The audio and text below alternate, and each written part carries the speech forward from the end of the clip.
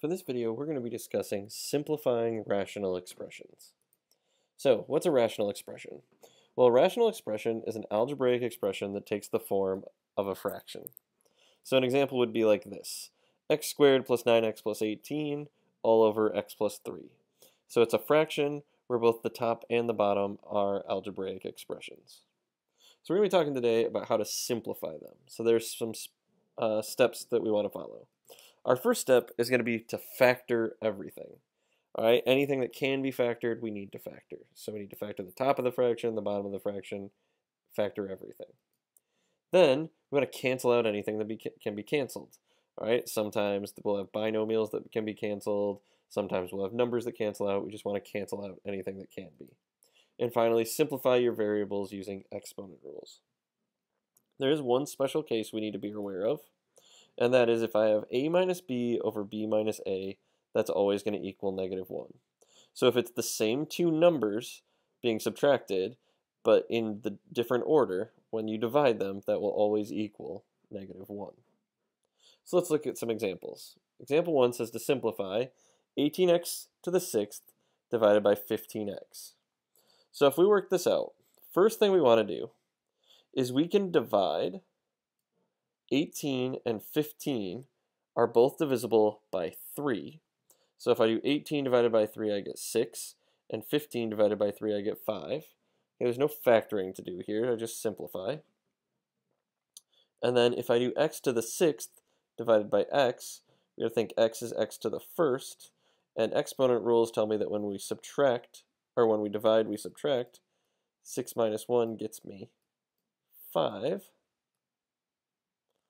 So this becomes 6x to the 5th over 5. All right, so there's no factoring to do. I just simplify by dividing both 18 and 15 by 3, and x to the 6th divided by x to the 1st is x to the 5th. All right, so let's take a look at a slightly more complicated example. So now I want to simplify 10x cubed plus 15x squared divided by 6x squared plus 9x. So in this one, now I can do some factoring. So 10x cubed and 15x squared. 10 and 15 share 5 as their greatest common factor, and x cubed and x squared share x squared as their greatest common factor. So I can factor out this 5x squared. 10x cubed divided by 5x squared is 2x. 15x squared divided by 5x squared is just 3. So that's the fully factored version of the numerator. For the denominator, 6x squared and 9x. 6 and 9 share a 3, and x squared and x share x, so I can factor out a 3x. All right, and when I do that, 6 divided by 3 is 2, and x squared divided by x is x. 9 divided by 3 is 3, and our x divided by x is 1, so they cancel out. So here's our factored version. So now we need to work our way through this. Okay, so we're going to cancel what we can. I've got 2x plus 3 on the top, 2x plus 3 on the bottom. Those cancel each other out. X squared divided by x, we're doing 2 minus 1, just gets me 1. So what happens is this x on the bottom gets canceled out. This 2 goes away, and I'm just left with x on the top. And 5 and 3 can't really simplify at all, so my answer ends up being 5x over 3. And our final example that we're going to do, we want to simplify 5x squared plus 14x plus 8 over x squared plus 4. So for this one, we need to do some actual factoring. Okay, I'm not going to show all the work. We've done factoring in previous videos before. So 5x squared plus 14x plus 8.